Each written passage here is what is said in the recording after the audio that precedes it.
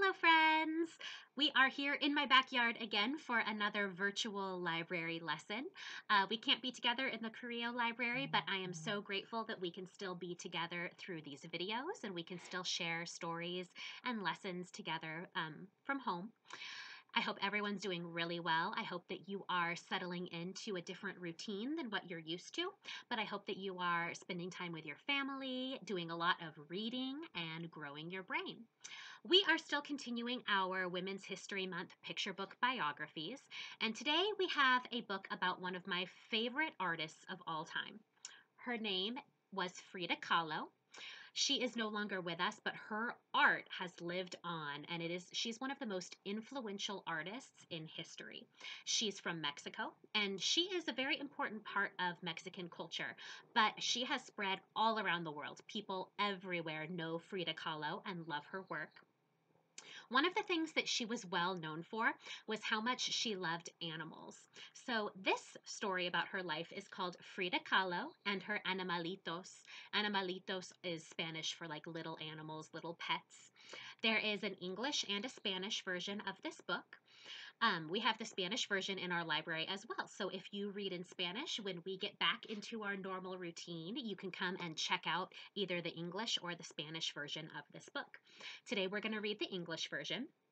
It is by Monica Brown and illustrated by John Parra. This book is a story of how Frida got through some difficult times in her life. To me, Frida Kahlo is a perfect example of having purpose. We talked about purpose as our character trait for this month.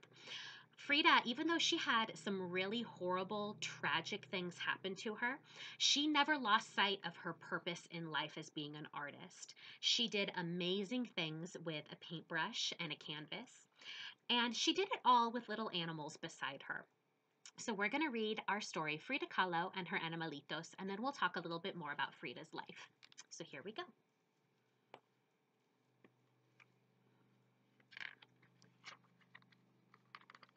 Our title page.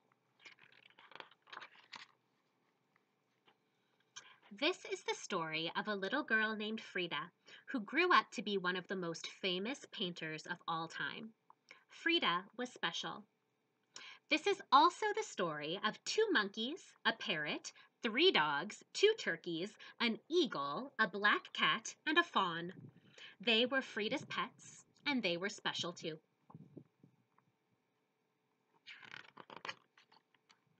Frida had a parrot named Bonito. That means pretty in Spanish or handsome. Like her parrot, Frida was colorful. She liked to wear bold shades that celebrated indigenous Mexico and her own heritage. She lived in a house the color of a parrot's bright blue feathers, La Casa Azul, where she grew up with her mom, dad, and sisters. Frida had a pet fawn named Granizo. Like her fawn, Frida had watchful, beautiful eyes. When Frida closed her eyes, she remembered her life as a little girl. Frida was always with her father, a photographer, who taught her to look at the world through curious eyes.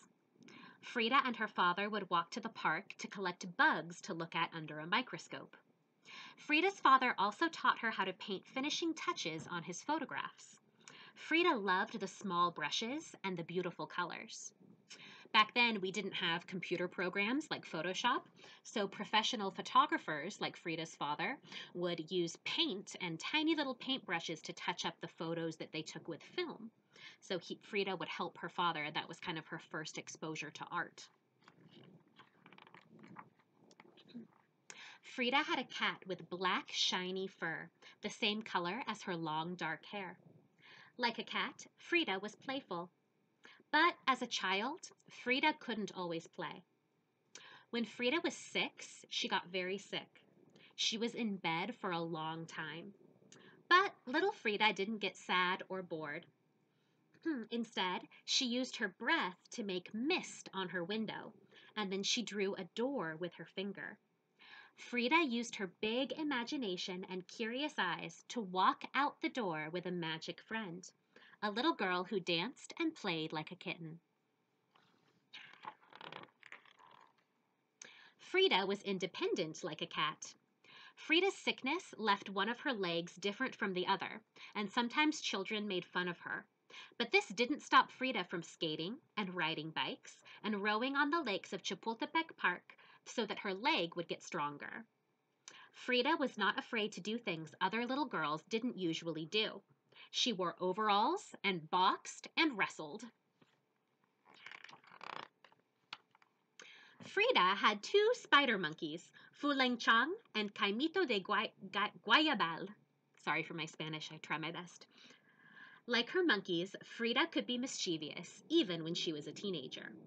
When Frida was 15, she went to a school called the Preparatoria and found a group of friends she loved.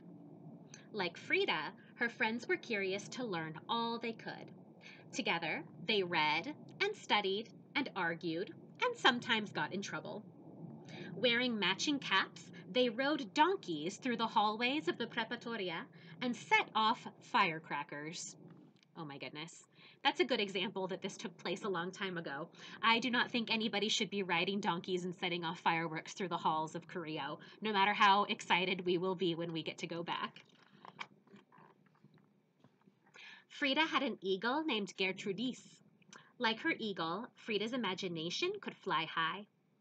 When Frida was 18, she was in a terrible accident, and once again she had to be in bed for many months. This time, Frida didn't create a magic imaginary friend. She created art. Frida's mother made her a special easel and hung a mirror over her canopy bed so Frida could paint. Frida used her imagination and curious eyes to do just that. Feet, what do I need you for when I have wings to fly? That's a quote from Frida right there. Feet, what do I need you for when I have wings to fly?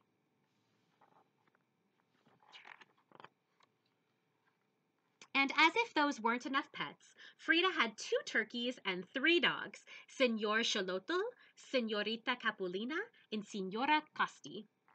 Frida's turkeys were intelligent and sensitive, just like herself. And, like Frida, her dogs were warm and loving. When she was lonely or sad, she would wrap her arms around them, and they would comfort her. Her Xolo dogs were the same breed that ran and hunted with the Aztec people thousands of years ago, and they were a reflection of Frida's heritage, of which she was very proud. Frida's dogs had no hair, but their bodies were warm, and Frida gave them great big hugs whenever she felt lonely or sad. Some of you may recognize that breed of dog from the movie Coco. That was the dog in that movie too. Frida's Animalitos were spirited and entertaining, just like Frida. When her 2 spider monkeys were being good, Frida would hold them like little babies. When they were being mischievous, they would steal socks and fruit and leap out the window so that nobody could catch them. Her parrot, named Bonito, liked to snuggle under the covers while Frida took naps, and he would do tricks at the dinner table for pats of butter. Frida's Animalitos played all day in the courtyard at La Casa Azul, the bright blue house on Londres Street. Her husband, Diego Rivera, even made the animals a pyramid to climb on so that her pets could roam freely. Look at that. I don't know about you, I would love a pyramid in my backyard with all kinds of animals climbing all over it.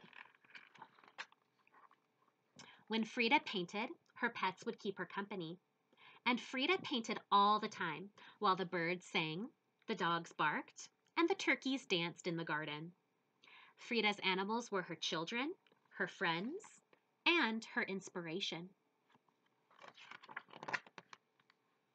Frida painted when she was sick and hurting, and Frida painted when she was happy. She also painted when Diego was gone and she was sad. But Frida was never really alone at La Casa Azul, the bright blue house on Londres Street. She had her Animalitos and herself, and she painted both. Frida painted herself with her monkeys playing with ribbons. She painted herself with Bonito the parrot and Senor Xolotl the dog. She painted her black cat too, peeking over her shoulder.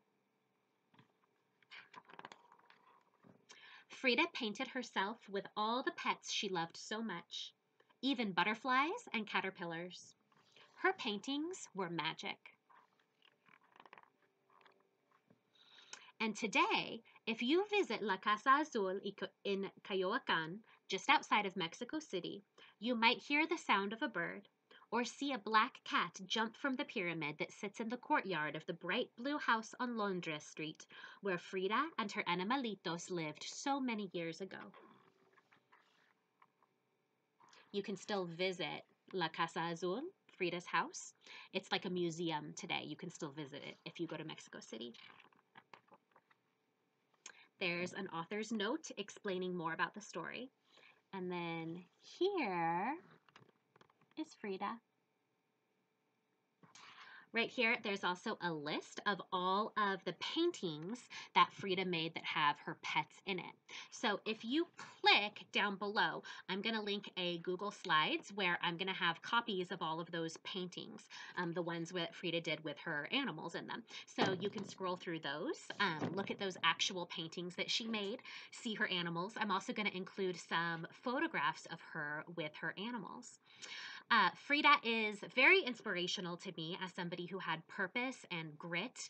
And no matter how many bad things happened in her life, how many tragedies happened to her, she had purpose. She kept going with what she was most passionate about.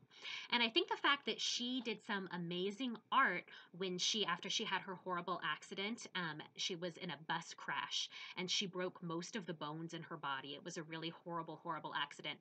She had many, many surgeries and had to stay in bed in her house for a long time.